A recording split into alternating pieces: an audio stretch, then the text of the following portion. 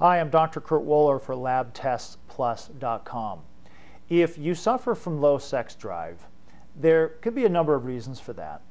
But one of the tests that I highly recommend for individuals who are dealing with this problem is what's called the 205 profile, the Functional Adrenal Stress Profile Plus 5. Now, this test is a saliva test. It can be done at home, so it's convenient to do. And it looks at cortisol levels and DHEA. That's important because cortisol is a maintenance hormone, if you will, for the entire body. DHEA is important because it's involved in the production of things like estrogen and testosterone.